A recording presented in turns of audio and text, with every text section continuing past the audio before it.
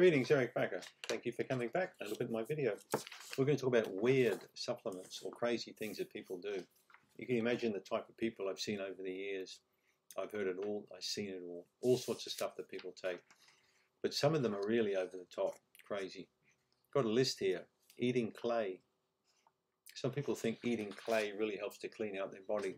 Now, there are some merits to different types of detox clays, but I've never really seen much benefit for people eating clay and expecting to, detox their system or to bind to toxins and move them out, things like this. People have all these kind of, different types of concoctions they come up with, but clay's been a popular one for a long, long time now. I have seen some merit in some cases, but I think, some of the cases I've seen, and people eat ridiculous amounts of it and get all kind of bowel problems. I don't really think this is a good way to go. Diet sprays. In fact, if you go to Amazon, you'll find hundreds of different types of products called diet sprays. The stuff that you spray on your body and you're supposed to lose weight with it.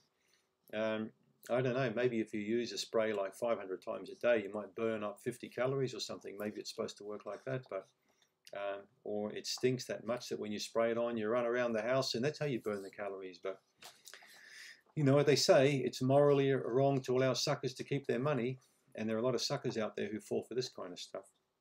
0-calorie products. So people who eat lots of, Weight Watchers approved kind of things, things with low calories, think they can actually lose weight or burn weight, that way. That's just crazy.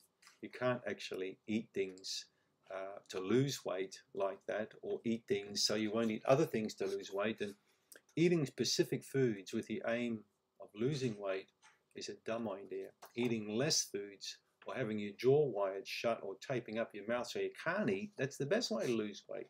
So just don't eat. Makes more sense in eating 0-calorie products. You'll have a 0 bank account. All right. Most detox teas.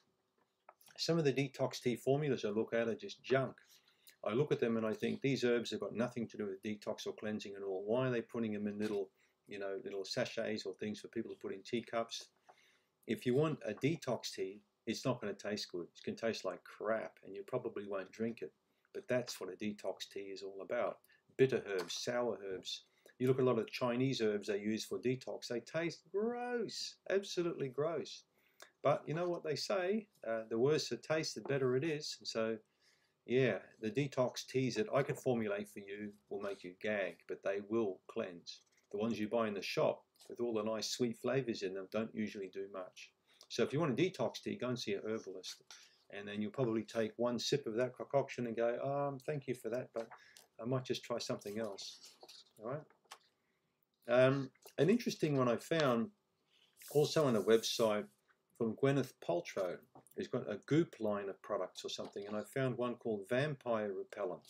I found that quite interesting. So I think it's $30 for this stuff, and if you spray it on your body, apparently it's got sonically tuned gem elixirs in it, whatever the hell that means. So it's supposed to ward off vampires. So very interesting. I mean, what kind of person buys a vampire repellent? It's maybe someone who watches, what do they call that? Lost Thrones, Game of Lost Thrones or something. I don't even know about it. So people killing each other with axes and stuff. Maybe there's vampires in those kind of horror movies and they want to chase them out of their dreams or something. I don't know. But and the other ones, of course, are the weird extracts like placenta extract or ant extract. And I've got no doubt there'll be many mushroom extracts out there that are crap as well. If you're going to buy a mushroom extract, like a reishi or Ganoderma, like a good quality mushroom extract, go to a company that specializes in mushroom extracts. There are a few good companies in the US that do that. But be careful, because I've been in the supplement business a long time and I've seen so much junk for sale. But I've got to admit the Vampire Repellent is the one that I'm quite interested in. I might actually get some of that and see if the teenagers back off a bit if I spray it on me. You know what I mean? Yeah, so there you have it, weird supplements. Look, if it sounds crazy, if the person looks half crazy that's selling it, if there's not much science to support it, and just because everybody else does it, I mean, that doesn't really mean anything, does it? Think logically about what you're spending your money on, but when it comes to weird or crazy supplements, I've seen all kinds of weird stuff.